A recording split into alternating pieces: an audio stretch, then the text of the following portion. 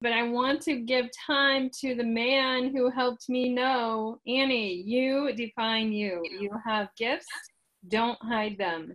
And that was just some of the best advice that I needed at the time when I needed it most. And I give credit to Dr. Dustin Behn for that. He's had his finger on the pulse of overall holistic wellness care for over 15 years. His passion, and when I say passion, just wait, he's got some, for helping other people achieve their health goals and understanding the fundamentals of true health has led him to create numerous community events, talks, and programs, all that support wellness. So he has done some really amazing things, including providing a program, a wellness program called Rebuild the Temple, which I have been participating in and have really appreciated, as well as he is a life coach and focuses on his program called EMERGENCE, which is fabulous as well. And most likely, Dr. Behn, I would not have this book or this program today had it not been for you and your coaching. So I want to welcome you and ask you to take it away. Thank you, Annie. Are you here? I said all those nice things about you. I hope you're here.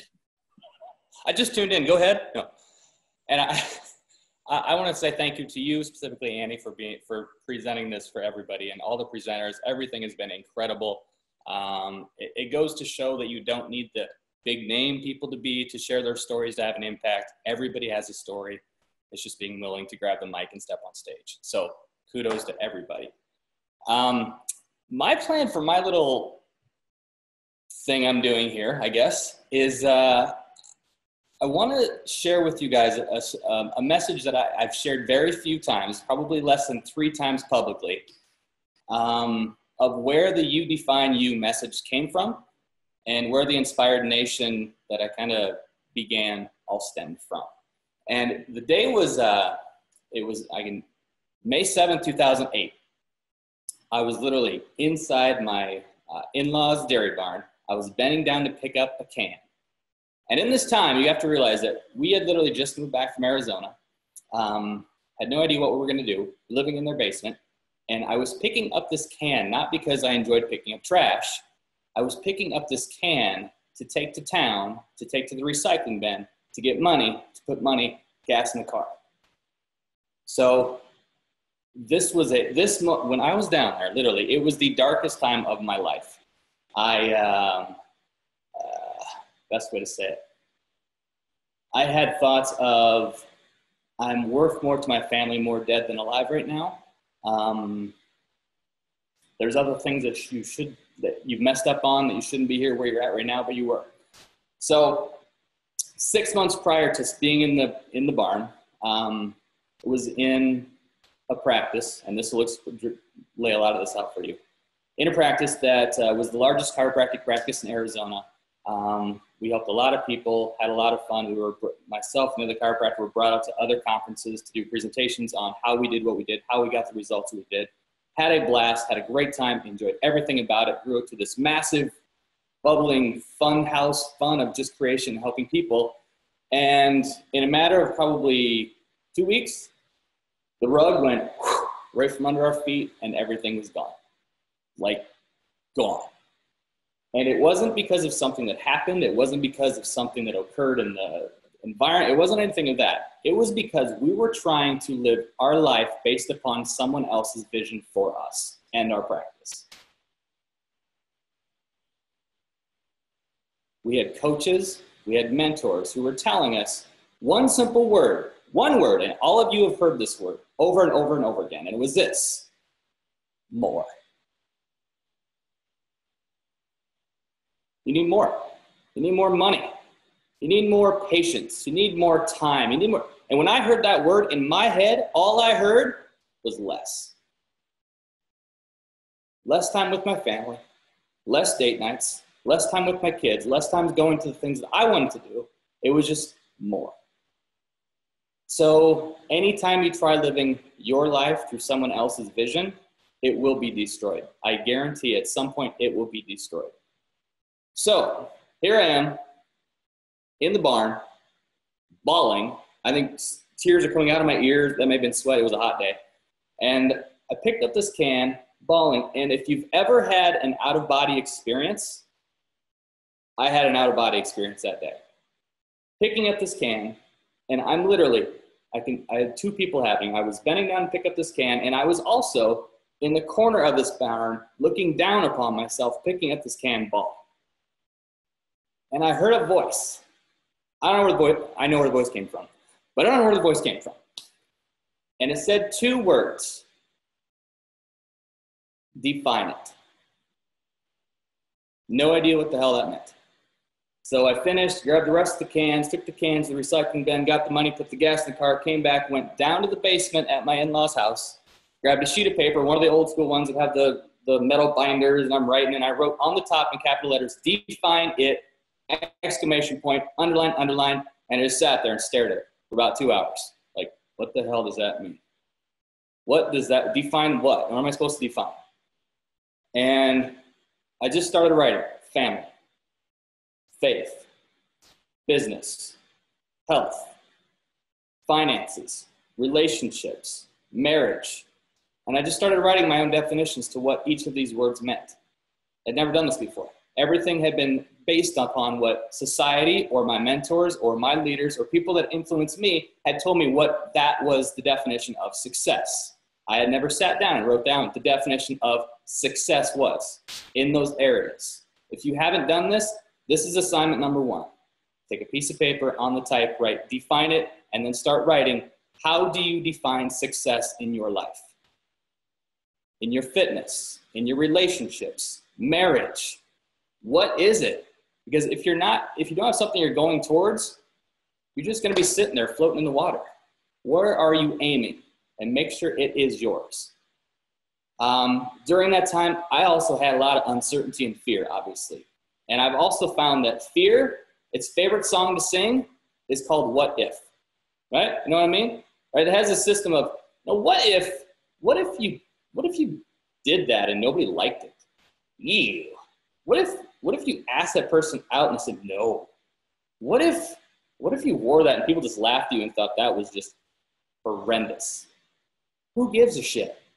I'm sorry I broke the barrier right there. Seriously, who cares? You define what you want to have happen in your life based upon the definitions that you set forth. Okay? You also have to understand that you have to do something that a lot of people are too scared to do, and it's this.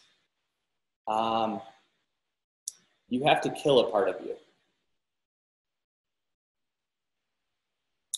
We're doing a Rebuild the Temple program currently, and the message that I gave a couple weeks ago was, there is no crucifixion, that there is no resurrection without first a crucifixion. Something has to die first. Preston, you mentioned it perfectly. The old you had to leave. If you don't like the results that you're getting currently in your life, something has to change. And nobody's going to change it but you.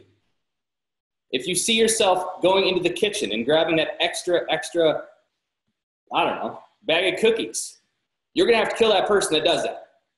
You're going to have to set some new rules, some new boundaries, some new standards of what you're going to be accepting of what's possible. Because otherwise that story just keeps coming around and around and around. I remember when I was a kid, you guys remember record players? Some of you maybe do. I had the big old record, like the big one. I think it was 72 or 40, I don't know, the big one. And my favorite song, you're gonna laugh at this, my favorite one was the Oak Ridge Brothers, or Oak Ridge Boys. They had this song called Elvira, right? Elvira, yeah, y'all know that song? Okay, so that was my favorite song. And I remember taking the record, putting it on the record player, and it'd go around and be like, it'd get to the part, Elvira, but then it just kept going, Elvira, Elvira, Elvira. I was like, what is wrong? And we took the record off and we looked, and there had actually been a scratch in the record player. So that just kept going along and along. And until you identify what that scratch is in your life that keeps forcing you to relive the exact same scenario, you're going to keep hearing this message over and over and over until you learn that lesson. That's the rule. That's step 2. Step 3. This is my favorite quote of all time. Pastor Stephen Furtick, good stuff. Stop comparing your behind the scenes to everyone else's highlight reel. Stop comparing your behind the scenes to everyone else's highlight reel. What does that mean? That means social media. What are you seeing on social media? You're seeing everyone's highlight reel. And you're looking at it with curlers in your hair and, you know, this afro that I got going because I can't get my hair cut because everything's closed. We got a whole big hot mess going on. That's why I got to wear a hat. Sorry, everybody. But you're seeing all that and you're like, God, my life, I guess maybe it does suck. I'm not sure. I'm really not. And you start to second guess. And that what if scenario starts going on in your head. And then you get more fear. And then the cycle starts to happen again. What you should look at and realize is that if you look at a set of keys, every little notch on a key, this specific key allows me to get into my house. This specific key allows me to get into the post office. This specific key allows me to get into my clinic. Each key has specific notches, specific grooves that allow it to get into something. They're unique. They're no different than you. This key is no different than you. Every job you've hated, everything that you've ever done that you can't know why it ever happened in your life, it's forming a groove. Everything that you've succeeded at, it's forming a groove. Everything that you've thought about that, like, I don't know why this keeps happening in my life, it's either a lesson you haven't learned or you haven't identified that you have a gift within you that needs to come out. Annie recognized it. Danielle recognized it. Preston, everybody has recognized it. But are you bringing it out to the world or is it staying inside?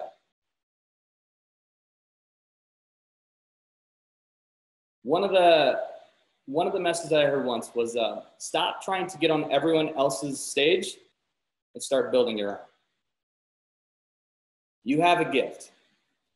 You have a message. All of us do. All of us have different stories. That's where the cuts are different and go to different things. You have to be the one to walk in and put it in and turn. Next thing, after all you do that, find your tribe. Identify where you need to get accountability. And sometimes they just show up. Sometimes it can be a child.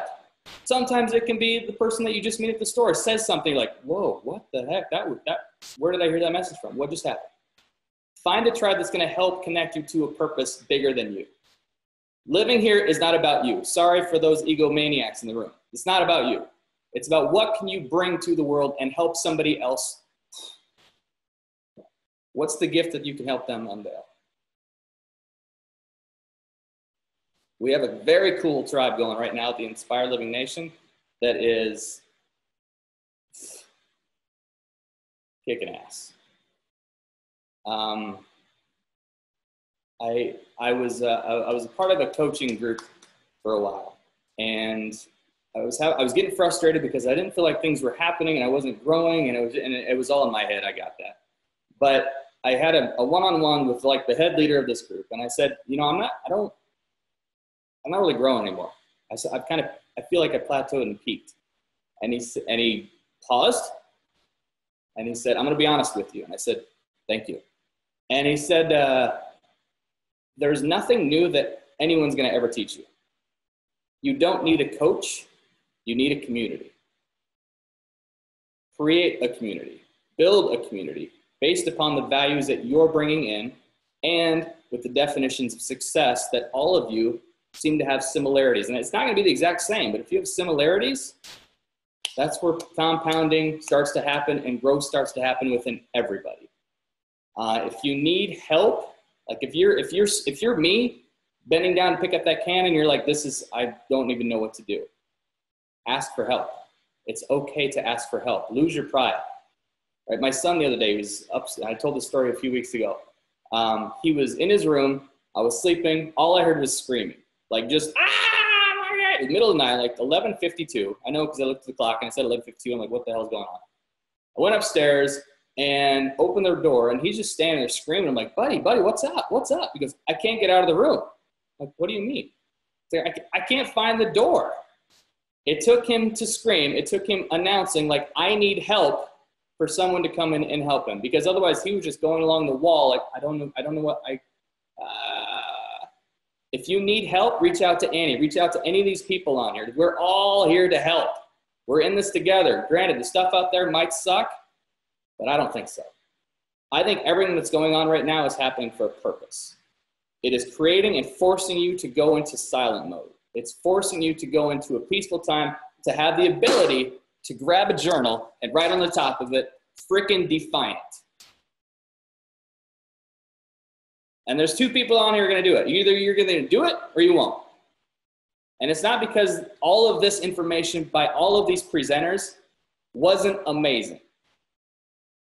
It goes back to you. So I challenge you. I encourage you. Define success in all levels for you. What is it? Thank you, Annie. I thought that was short, long. I don't even know where I am at. I think that deserves an amen, Dusty. Oh, okay. Thank you so much. Just so amazing. I'm always inspired, and thank you for being vulnerable enough to share your story as well. It's just so powerful.